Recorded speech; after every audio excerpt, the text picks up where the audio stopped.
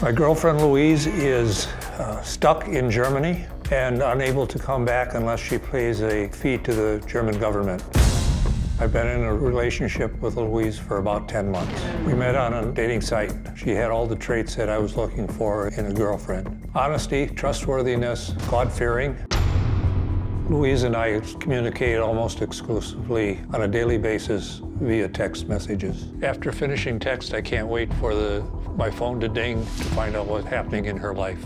Louise is supervisor for a construction company that's building a shopping mall for the German government. Our relationship has been a series of roller coasters. The first time she tried to come to visit me, I waited at the airport at the baggage claim area for 2 hours with 24 roses, and she never showed up. Louise was detained at the airport because her visa had expired. Another time, she was suspected of espionage. Then her work contract was suspended because she didn't pay union wages. I have sent her money to help her at each of these stages. She would need $20,000, $30,000, or $50,000. Over the course of the many months, the various problems that she has had has resulted in me sending her approximately $150,000. These 10 months made me feel helpless. I've depleted the funds that I have. We have talked about getting married, but I've never seen or spoken to her. I can't wait for her to be here so that we can show the family that she is real and our love is true.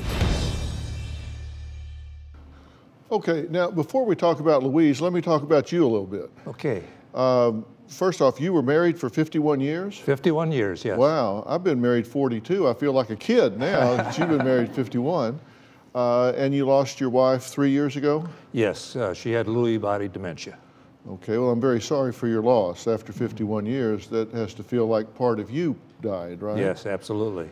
And so when she first passed away, you obviously grieved her loss and felt a real emptiness in your life, right? Yes, absolutely. And how long was it before you decided that you wanted to fill that emptiness? Of course, you never replace her, but you wanted to fill it in some way. While she was still coherent, we talked about what's going to happen after I die, because Lewy body dementia is an insidious disease that just progresses.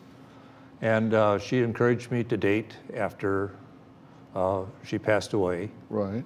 And so after 3 years, I decided to pursue that approach. Mm-hmm. And now you're in this relationship with Louise, but before you met Louise, you met another woman. Yes. And you got into a relationship with her, right? Yes. And a short relationship. Did you get serious with her? It was getting a little serious, yes. Uh-huh. Did you ask her to marry you? Yes, I did. And what happened to that relationship? She said no because she was a perfectionist, and I guess I'm not. And I didn't fit in with her the way she wanted her future to go. Uh-huh. Where'd you meet her?